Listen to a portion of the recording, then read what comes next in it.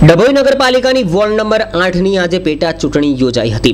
આજરોજ ડભોઈ નગરપાલિકાના ward number 8ની અનુસૂચિત જાતિના પુરુષ રિઝર્વેશનની બેઠક માટે પેટા ચૂંટણી યોજાઈ હતી, જે અંતર્ગત વોર્ડના અંદાજે 4800 જેટલા મતદારો 5 જેટલા મતદાન મથકો પર સવારથી જ મોટી સંખ્યામાં મતદાન કરવા માટે ઉમટી પડ્યા હતા।